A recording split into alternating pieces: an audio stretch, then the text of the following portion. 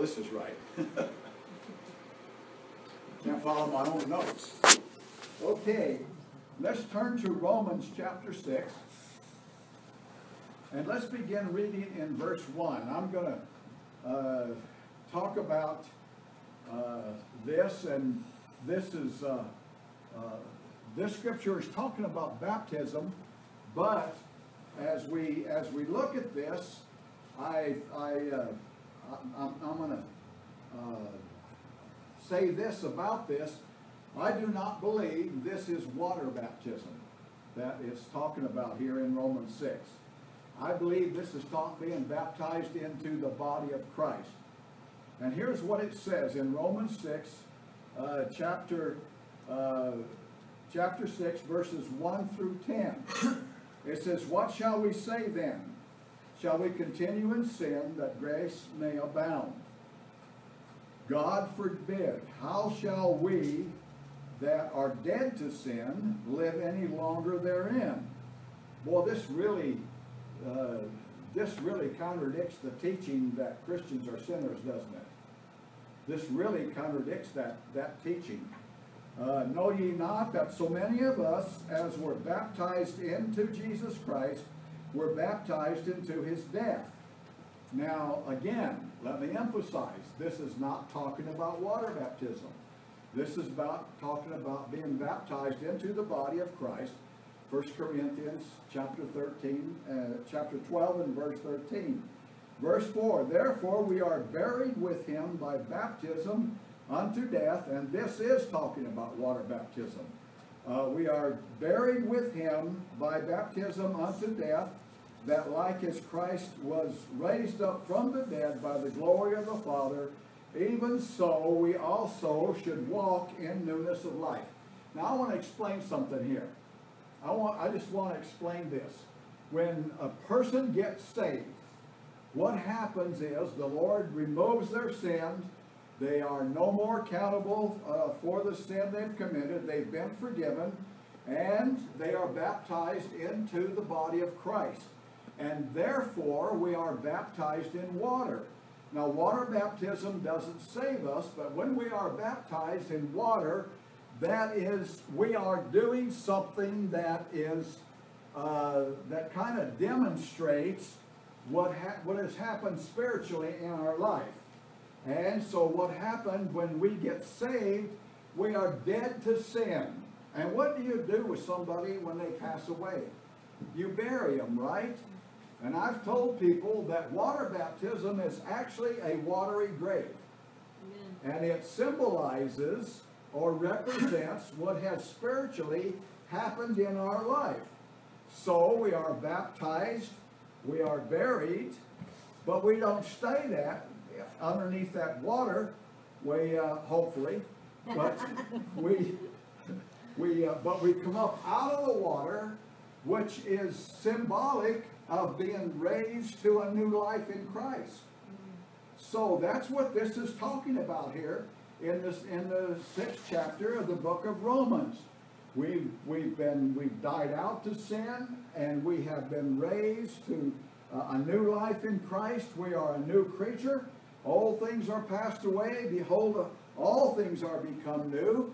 The things we once hated, we now love. The things we once loved, we now hate. We are a different individual. New priorities, new goals. Our life is different. We're changed. We're a new creature. And so that is symbolized in water baptism. We go under the water, we're buried, and we come up in newness of life. Therefore we are buried, in verse 4 again, with him by baptism unto death, that like as Christ was raised up from the dead by the glory of the Father, even so we should walk in newness of life. For if we have been planted in the likeness of his death, he was buried, right? We shall be also in the likeness of his resurrection. Amen. Now, what was his resurrection? He came back to life. And so, and I'm going to give a different explanation, or a different explanation of the same thing a little bit later in my message this morning. Knowing this, that our old man is crucified with him. The old man is the person we was before we got saved. That the body of sin might be destroyed, that henceforth we should not serve sin. For he that is dead is free from sin. Now if we be dead with Christ, we believe that we shall also live with him, knowing that Christ being raised from the dead dieth no more. Death hath no more dominion over him. For in that he died unto sin once, but in that he liveth unto God. So, the Lord did not die out to his own sin, but he died for our sins, right? And then he was raised into newness of life. So he has a different life now than what he had on this earth and all. And so it's he is now our God. Okay. Let's look to the 5th chapter of the book of John. We have some more scripture on resurrection. Here's what the Bible says in John chapter 5, verses 24 to 29. Verily, verily, I say unto you, he that heareth my word and believeth on him that sent me hath everlasting life, and shall not come into condemnation, but is passed from death unto life. That says about this the same thing, only in different words, as John 3:16 says, doesn't it? And you notice that there is no requirements to have everlasting life except to believe on him. That's the requirement, and the only requirement. Okay, verse 25. Verily, verily, I say unto you, the hour is coming, and now is, when the dead shall hear the voice of the Son of God, and they that hear shall live. For as the Father hath life in himself, so hath he given to the Son to have life in himself, and hath given him authority to execute judgment also, because he is the Son of Man. Marvel not at this, for the hour cometh. Now listen what it says here in verse 28. Marvel not, for the hour is coming, in which all that are in the grave shall hear his voice. Now who does all include?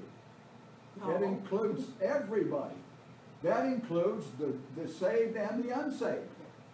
All shall hear his voice, and shall come forth, they that have done good unto the resurrection of life, and they that have done evil unto the resurrection of damnation. So I believe when the Lord comes, that everybody that has ever lived, from Adam clear up until the moment that he comes, I believe that everybody is going to stand before God.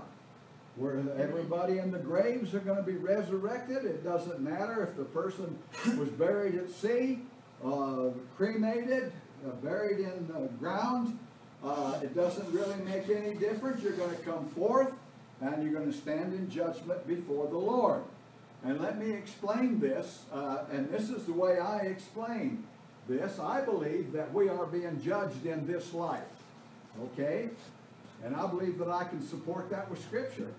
That we are being judged in this life. And we're going to be judged when Jesus comes. Is there two judgments? Well, in a sense, yes, and in a sense, no. It's kind of like if I get arrested for committing a crime, I'm accused of a crime, and I'm tried, and I am found guilty, that is the first phase of my the situation for my crime that I have committed. And that's what's happening now. We're being judged in this life. And but if I'm found guilty, then there's a second phase to a trial, and that's when it's determined what my punishment's going to be for the crime that I've committed. And of course, the sentence I receive is going to address the crime that I committed. And this is all the same when it comes to the Lord. We are judged in this life, and we're going to be judged or sentenced, actually, when we stand before the Lord, according to our works. I believe, and I'm going to get into more scriptures on this later, but I believe that there's different levels of punishment for the unbeliever, for the unsaved, and I believe there's different levels of reward for us that are saved, according to our works, the Bible says. Now, it says here in Revelation chapter 20 and verse 6, "Blessed and holy is he that hath part in the first resurrection. On such the second death hath no power, but they shall be priests of God and of Christ, and shall reign with him 1,000 years." Now, that doesn't say 1,000 years. That is not what it says. It says 8,000 years. And there is a difference. In the Greek language, you'll find that the word thousand, if it has a specific numerical value, it will have a prefix. If it means 1,000, it will say 1,000. It won't say 1,000, it'll say 1,000. If it means 5,000, it'll say 5,000. Or 10,000, 10,000, or 3,000. But it'll have a prefix in front of it. But if it does not have a prefix, it simply means a whole lot with no specific amount. And so in the book of Revelation, the Greek word that was used did not have a prefix. So that as it may, I want to explain this verse of Scripture. I think that, there's a lot of teachings and a lot of people believe in a lot of different resurrections and so forth. A man asked me one time how many resurrections that I believed in. And I just got to thinking, well, there's the resurrection of Christ. He's the first in the resurrection, right? But even before that, you could say that Lazarus was resurrected, wasn't he? Mm-hmm. And we could find many resurrections, but we're going to deal with, this morning, we're dealing with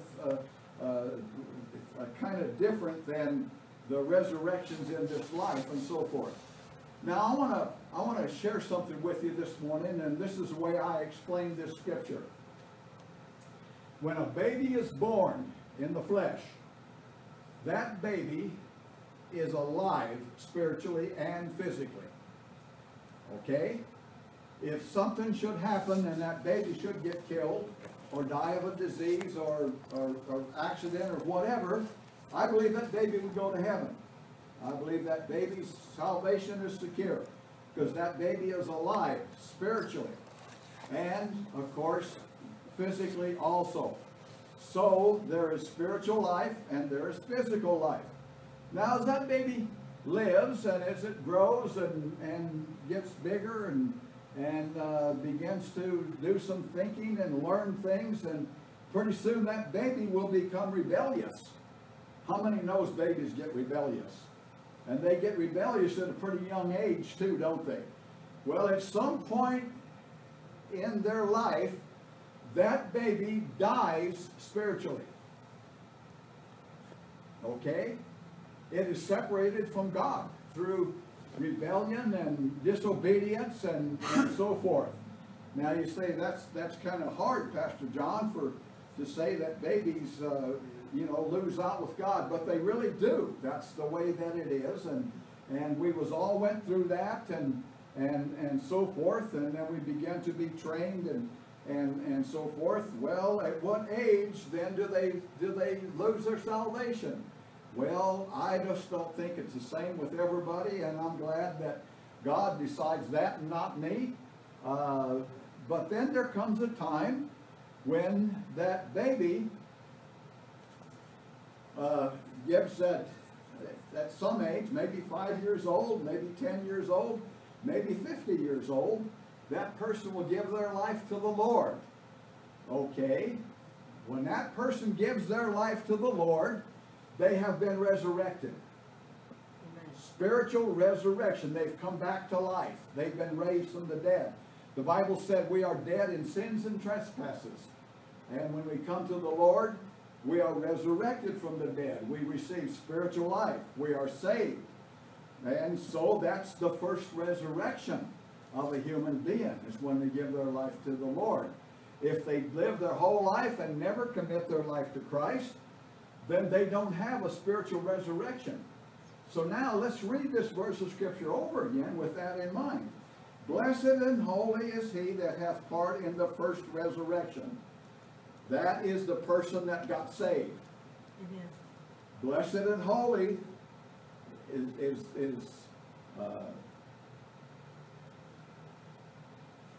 is he that hath part in the first resurrection. On such the second death hath no part. Now, what is the first death? The first death, I believe, is when that person lost out with God. That's the first death, when that baby became rebellious and disobedient and those things, and lost out with God. Like I say, when that happens between that individual and the Lord, okay. But there comes a second death. The second death is when the individual that had the first death and was not resurrected, now they have a second death. Death means to be separated from God. That's what death is. So, blessed and holy is he that hath part in the first resurrection. He got saved. So the person that got saved, there is no, the second death hath no power on him. And I believe this is talking about the final resurrection, the final judgment. But they shall be priests. The person that had part in the first resurrection shall be priest of God and of Christ, and shall reign with him 1,000 years. Okay. And I'm not going to go into the 1,000 years and different teachings on that, and for the sake of time, I'm not going to go there this morning. But we do reign with Christ, don't we? We are priests, the Bible says, and building a spiritual house unto him, unto the Lord, to offer up spiritual sacrifices of praise and thanksgiving. Let's go to 1 Corinthians chapter 15. Now this chapter is what I call the resurrection chapter. And this is where we learn a lot about the resurrection. 1 Corinthians chapter 15. And I'm going to begin in verse 12. Verse 12. And here's what Paul writes to us. Now if Christ be preached that he rose, speaking about the Lord, that he rose from the dead, how shall some among you how say some among you that there is no resurrection of the dead? Now there was a group in the first century church and in the time of Christ called the Sadducees that didn't believe in the resurrection. And I don't think they believed in an afterlife at all. And someone said, of course, we've all heard, that's why they're so sad, you see, right? Absolutely. That's why they're so sad, you see. Anyway, verse 13 says, but if there be no resurrection of the dead, then Christ is not risen. Well, we know that right there in the time of the cross, right after the cross, that Jesus was seen of Mary and of the disciples, and there was a time that he was seen of over 500 people at one time. So Jesus was seen from a lot of people after that he rose from the dead. So he definitely was resurrected. Verse 14. And if Christ be not risen, then our preaching is vain, and your faith is also vain. So this whole thing, going to church, Christianity, what all Christians are doing for the Lord, and all that, it's all in vain if Christ did not raise from the dead. And that's a fact. But that is the foundation of Christianity. We are the only religion on the planet that has a risen Savior, or the centerpiece, founder, whatever, of the religion, has risen from the dead. Yea, and we are found false witnesses of God, because we have testified of God that he raised up Christ, whom he raised not up, if so be that the dead rise not. For if the dead rise not, then is not Christ raised. And if Christ be not raised, your faith is vain, and ye are yet in your sins. Our sins, forgiveness of sins, hinges not only on the fact that Jesus died and shed his blood and took our place on the cross, was punished for our sins, but also that would not be sufficient if he had not risen from the dead. The resurrection is vital in our experience and in our faith, our walk with God. Then they also which are fallen asleep are perished. Everybody that's died, if the Lord didn't raise, they're done. It's over. That's it. If in this life only we have hope in Christ, we are of all men most miserable. This whole thing's a big joke that we call Christianity. Coming to church and doing all the things that we do. It's a big joke if Jesus didn't rise from the dead. The whole thing, that's the, what's the phrase? That's the hinge pin. What do they call that? The hinge pin. Hinge pin, yeah. Okay, but now is Christ risen from the dead and become the first fruits of them that slept. For since by man came death, by man came also the resurrection of the dead. For as in Adam all die, so in Christ shall be all made alive. That scripture that I just read, that in Christ shall all be made alive. I've thought about this, and I'm not sure just what you think about this, but when the Lord comes, not only the saved, but the unsaved is going to be raised from the dead. If Jesus had not died, would the unsaved be raised from the dead at some point? I don't think so. I don't think so. But he did rise from the dead, and so all the dead, saved and unsaved, shall be made alive. But every man in his own order. Christ the first fruits, after they that are Christ at his coming. And I believe that means at the time of his coming. Yes. That's when we're going to be made alive. And so that's a different subject, and I'm not going to say much about that, except that I believe in soul sleeping. And okay? No. Okay. But we'll go with it for another day. All right. We'll talk about it later. Then cometh the end, when he shall have delivered up the kingdom to God, even the Father, when he hath put all rule and authority under his power. There's a lot here that I've got all of this, but I want to skip down to verse 38 this morning, where Paul, and there's a lot, read this, take time and read this out for yourself, for what it says here in Scripture about the resurrection. Verse 38 says, it's talking about the body. It says, but God giveth it a body as it hath pleased him, to every seed his own body. All flesh is not the same flesh, but there is the flesh of men, another flesh of beasts, another of fishes, and another of birds. There's also celestial bodies and bodies terrestrial, but the glory of the celestial is one, the glory of the terrestrial is another. There is one glory of sun, another glory of the moon, another glory of the stars, for one star differeth from another star in glory. So also is the resurrection of the dead. It is sown in corruption, it is raised in incorruption. We are going to receive a spiritual body when the Lord comes.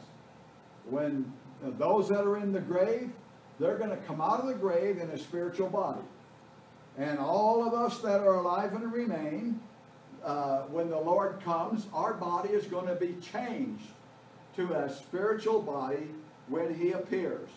And we will be all gathered together as one, and we will meet the Lord and forever be with the Lord.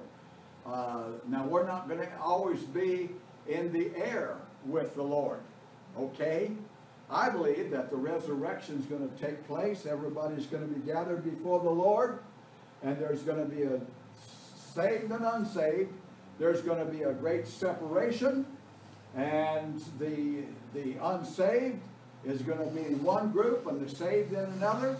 And I believe that the unsaved then are going to be cast into the lake of fire, where they're going to spend eternity. And the saved are going to, the Lord's going to say, enter into the joys of the Lord. And I believe we're going to come to this earth, back to this earth, from being in the air, going to come back to this earth, and we're going to spend eternity on this planet Earth. That's what I believe is going to happen at the coming of the Lord.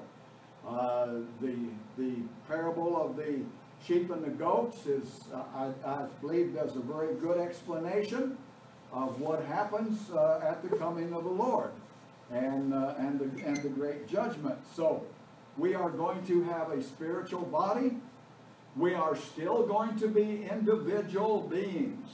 I don't believe that there's going to be just we're going to be just part of some big body and not be individuals anymore, but we're going to be have spiritual bodies, and we're going to be individuals. And I wish the Bible told us more about what's going to happen in eternity. The Bible's very vague on that. It doesn't say very little about the activity. When the Bible talks about streets of gold and streams of crystal and all those things, and mansions and all those things, I think all of that is symbolic language. I don't believe we're going to be walking on streets of gold. Who would want to? I mean, that would not be that'd be like walking on concrete, wouldn't it? Concrete gives you sore feet and legs to walk on it, and just the kind of bodies we're going to have. I believe that our bodies are going to be like Jesus' body was when He was resurrected from the dead. That's what I tend to believe. And it says, and the Bible says it is. How does that scripture go? It does not appear what we shall be, but this we know, that when we see Him, we shall be like Him. And so we are going to be like the Lord. And I think it's going to be a very orderly existence. I believe it's going to be fun, exciting. I think we're going to really enjoy things. We're not going to have any more pain. Lee can throw her walker away. Forget about that. And my hips aren't going to be hurting anymore. And all the things that we suffer in this life, it's going to be gone. It's going to be utopia. And so we're going to be raised a spiritual body. We're going to be individuals. And it's just going to be a wonderful thing when that resurrection takes place. Now, let's look at after the resurrection.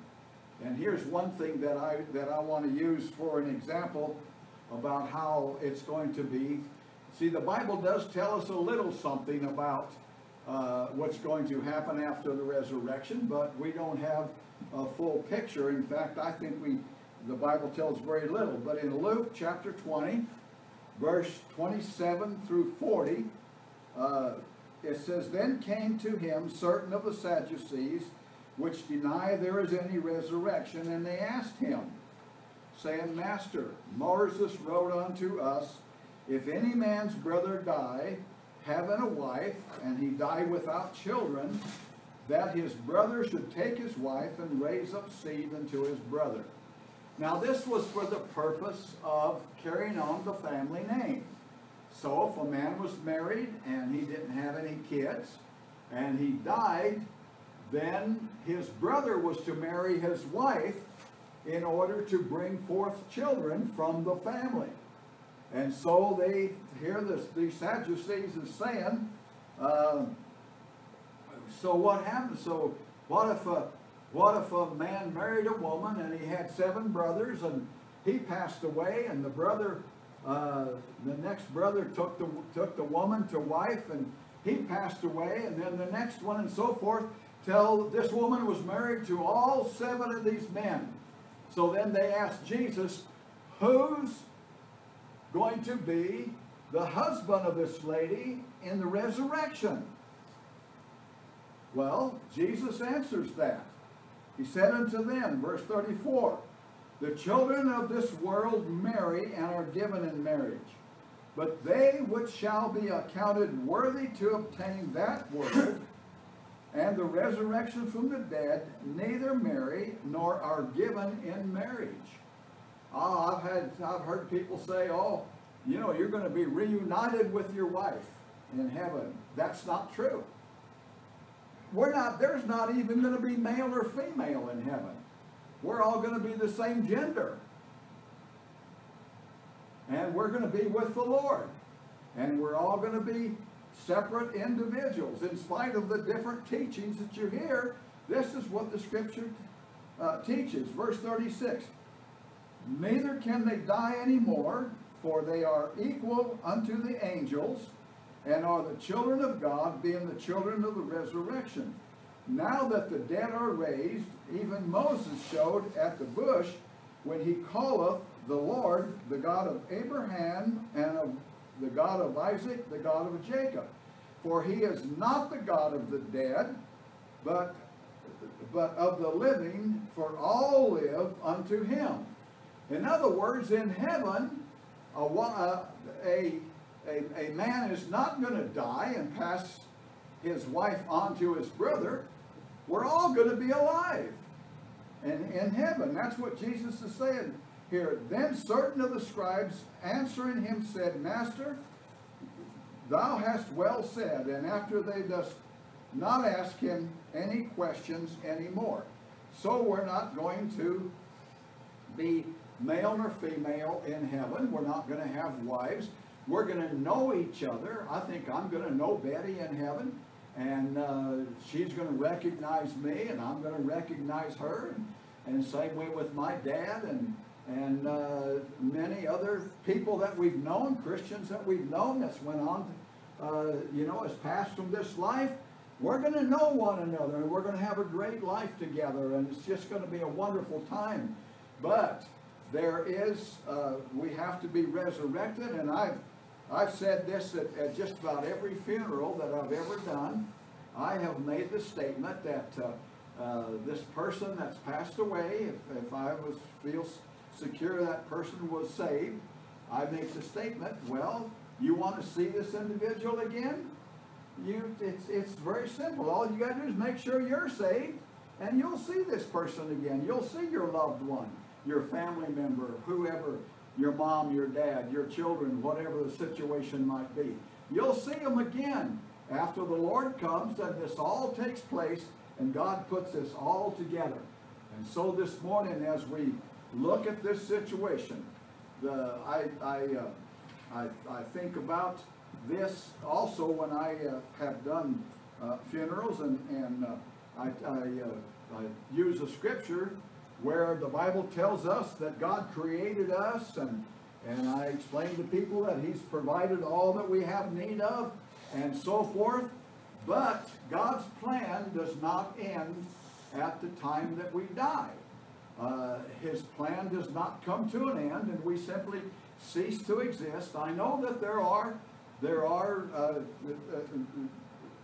groups that calls themselves Christians even, that believes that once you die, you simply cease to exist. That's the end of it for you. There's no more. I know that one group teaches that if you're not saved, if you don't embrace their philosophies and their creeds and so forth, that's what's going to happen to you. You simply are going to just exist no more. That's it. Bang. It just like when an animal dies. How many knows when an animal dies, that's the end of its existence?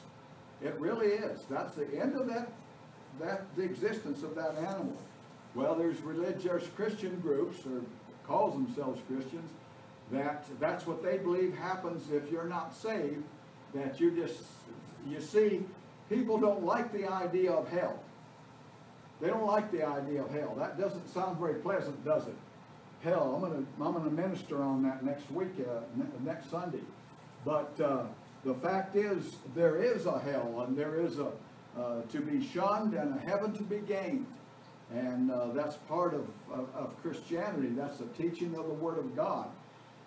But there's going to be a resurrection, and so we're going to be resurrected from the dead, and we're going to ever be with the Lord, to live with Him in eternity.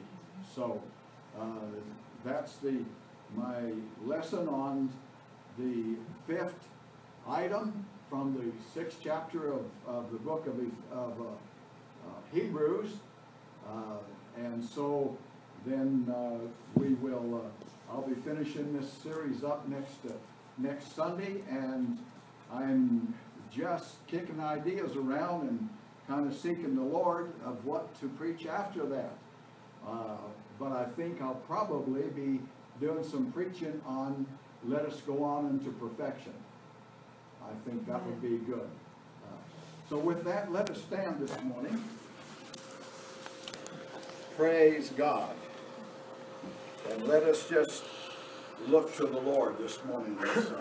Anybody have a need prayer or anything before we're dismissed?